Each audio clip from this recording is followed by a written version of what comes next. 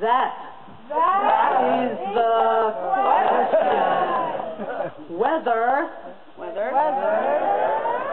'tis nobler in the mind to suffer the slings and arrows of outrageous fortune. Metafortune. Or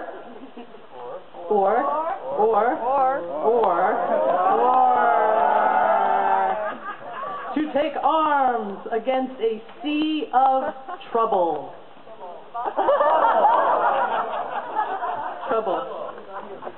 Trouble. Okay, great. And by opposing, end them.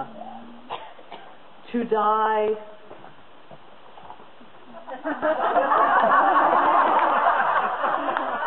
To sleep no more, and by asleep to say we end the heartache and the 1,000 natural shocks. That was only like 50.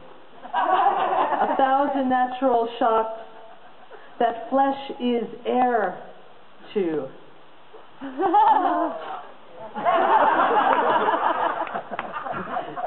'Tis a consummation.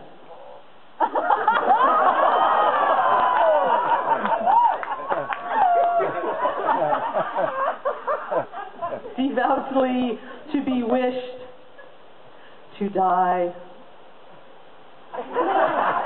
to sleep, perchance to dream, to fix the collar, to put the collar down,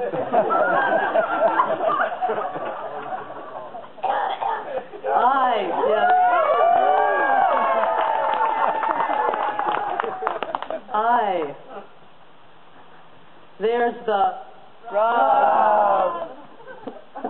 For in that sleep of death, what dreams may come when we have shuffled off this mortal coil.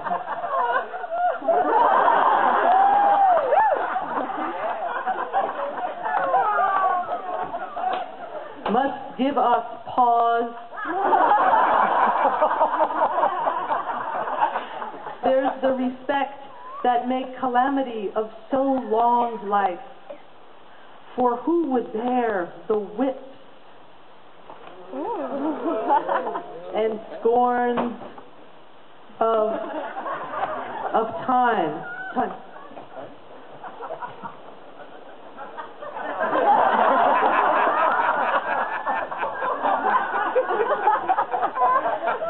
The oppressor's wrong, the proud man's contumely, the pangs of disprized love, the law's delay, the insolence of office, and the spurns, the patient merit of the unworthy takes, when he himself might his quietist make with a bare bodkin.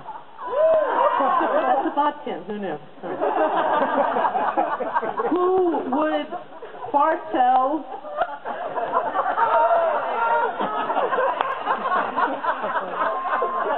because it's not Elizabethan unless there's a Fartels joke. Okay. Who would Fartels bear? To grunt and sweat under a weary life. But that the dread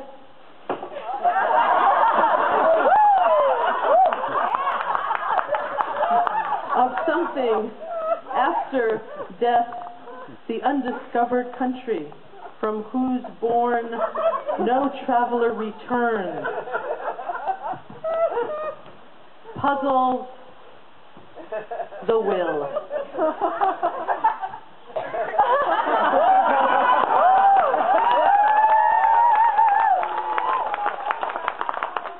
And makes us rather bare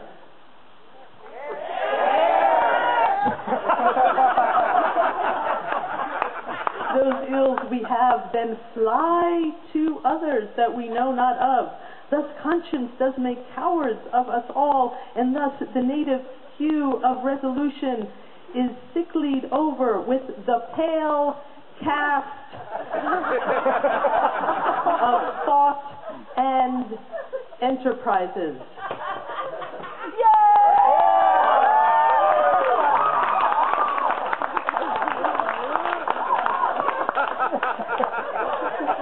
Of great pith and moment, with this regard, their currents turn awry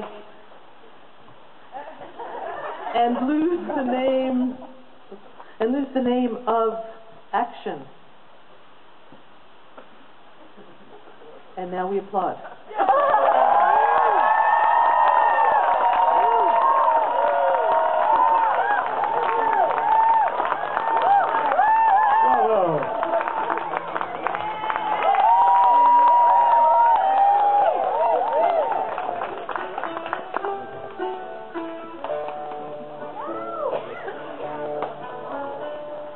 Jonathan Winters once said in tribute to Lenny Bruce, he said, you know, all the world is not a stage. There's just a few places left to play.